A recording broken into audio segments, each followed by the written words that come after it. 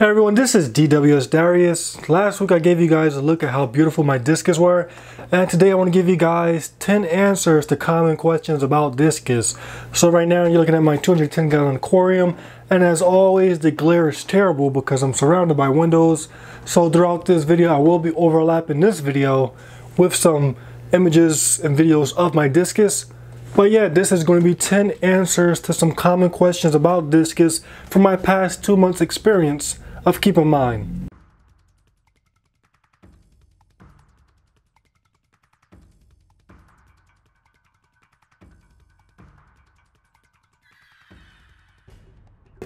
Okay everyone, so for these questions I wanted to come straight forward and provide as much information as possible. I did create these questions based upon questions that I first had before I kept discus, and just overall questions that will provide the most amount of information to you guys. So first off, are discus a hard fish to take care of? So I've been keeping discus for 2 months now, and I definitely will say that they are not hard to take care of. The only thing about discus is the fact that these fish desire a lot more protein. They desire to eat a lot more, and any fish that eats a lot will poop a lot, and because of that you do have to do your water changes. If not, the water will be contaminated, and there's no fish that will tolerate contaminated waters. That's the only thing about discus. They eat a lot, and because they eat a lot you got to keep your waters clean of all the poop that comes out of them. But that's the only thing. All it takes is a few more water changes and you can have happy and healthy discus. So when it comes to keeping discus, are they hard? I give you a big fat no. Okay, so I mentioned that discus love to eat, which leads me to my next question. What do you feed your discus? So discus are a fish that need a lot of protein. The protein helps with their overall growth and with their colors. So I feed mine a very mixed diet. I feed mine frozen bloodworms, frozen beef heart. And you know, beef heart is a very high in protein diet. I feed mine different flakes. I feed mine Hikari Master for Delight. That's a very high in protein pellet.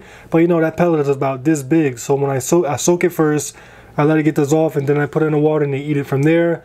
I also feed mine Hikari Stinking Cichlid Gold. All these different Hikari pellets, I soak them so they can get soft, and I feed them to them. And they also get mealworms and stuff like that. So just an overall diet that contains a lot of protein, because these fish definitely will appreciate it. One thing you do got to consider is your tank mates, because not all the fish can eat the amount of protein that your discus can eat, and that's why I like to hand feed my discus. A lot of fish will come to my hand, but the discus come right away, and so that makes it a lot easier giving them the protein and letting these other guys back away, which don't really need it.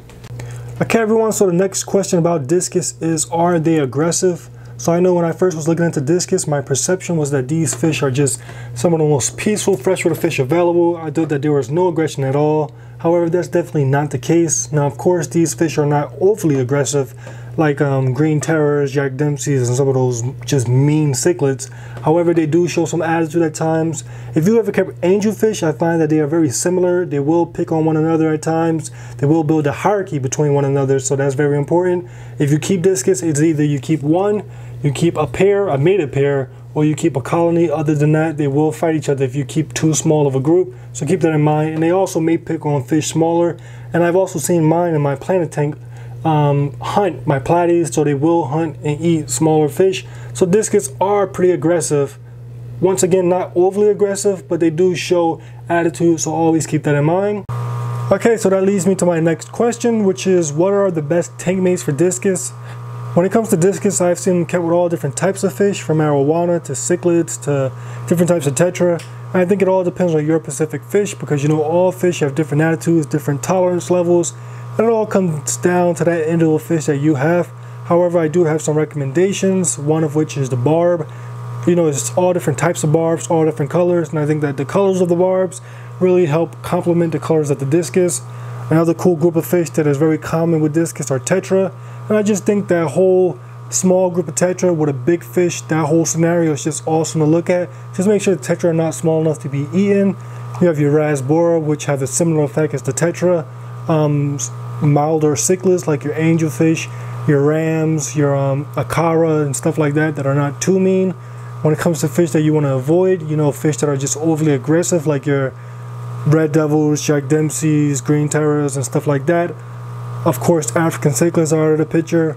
Also, you want to stay away from fish that are just extremely fast, because once again, discus really need to eat. They really need to consume as much proteins as possible, and fast fish can be potentially dangerous when it comes to just that competition with eating. They can't eat all the food before the discus depending on how much you feed them, so that's always a concern, and it'd probably be better off if you stay away from faster fish that will compete for food. So that's a look at tank mates for discus. Okay, so the next question about discus is what is the best tank setup? And what I mean by that is just your layout, whether you have a planted tank, a hard escape tank, a plain tank, what is best from what I noticed. So I keep fish in my planted tank and in my 210, which is just a hard escaped aquarium. And I do find that the fish in my planted tank look a little bit more comfortable, just because, you know, in the planted tank you have all the plants that they can hide behind, and just it looks like they have a lot more to do in the planted tank. When I look at the discus in my 210, a lot of times they just sit there motionless, just sitting in the flow. However, compared to the discus in my planted tank, they're always on the move. They really never have any moments when they're just still. They're always looking through the grass, looking for platy fry, and just they always have something to do. So when it comes to the tank setup, I think if you can, they'll do best in a planted tank, just because of the security of the plants, and just because I guess there's a lot more for them to do compared to just a tank that's open and plain. The next question is, are discus a shy fish? You know, some fish are just generally shy. The entire species of that fish is shy, like Salvini cichlids. None of them are out right now, but Salvini cichlids are a fish that I've kept, that the entire species of this fish is a pretty shy fish. With discus, I find that it's not the same. The two in this tank are pretty shy. However, the two in the 210 eat out my hand, so I guess it all depends on a specific fish. In general, discus can become very social and very comfortable with you, to the point where they can eat out your hand. It's just a matter of how often and how much time you spend with them, and just the overall tank setup as far as tank mates. So when it comes to the shyness, I find that these fish generally are not shy. Of course, they all have their different personalities, but I'm pretty sure they all can be worked on to be fish that are very comfortable with you. Okay, so the next question is, what is the growth rate of discus? I think this question is pretty self-explanatory. Discus are a fish that eat a lot of protein, they eat a lot in general, and any fish that eats a lot will grow pretty fast. Mine, I bought them, as I said before, 2 months ago, and they have doubled in size. So they definitely are a fast-growing fish. And I guess just like with all cichlids, once they reach their adult size, they will start to slow down. But for now, they do grow pretty fast. And it's been 2 inches in 2 months. So I'll say they grow 1 inch per month. A pretty fast-growing fish. Okay, so the next question is how to tell if your discus is healthy.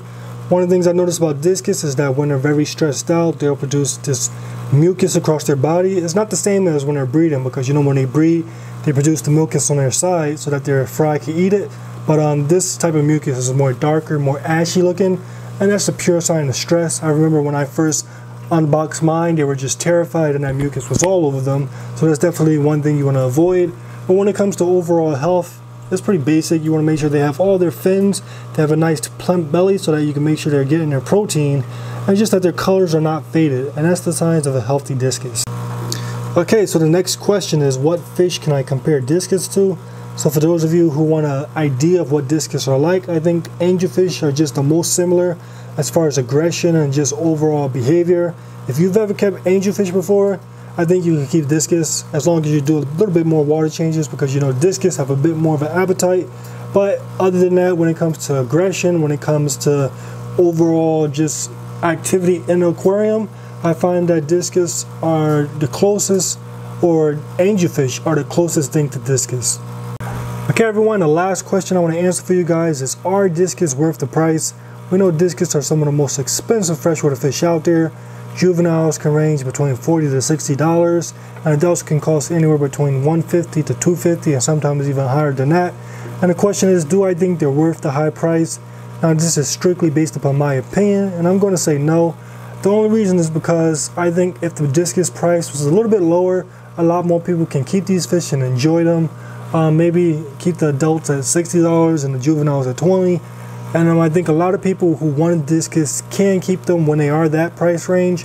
However, at the same time, when you keep discus at such a high price, it keeps them safer, because only people that are really willing to take care of them will spend that much money.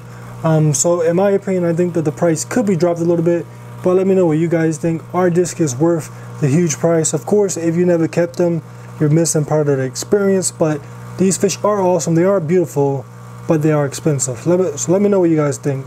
So YouTube, that has been a look at my discus. If you have any more questions, let me know in the comment section below and I'll get to you. As always, if you liked this video, hit that thumbs up. If you want more, hit that subscribe button, because more is coming. And that will be the wrap of this video. See y'all later.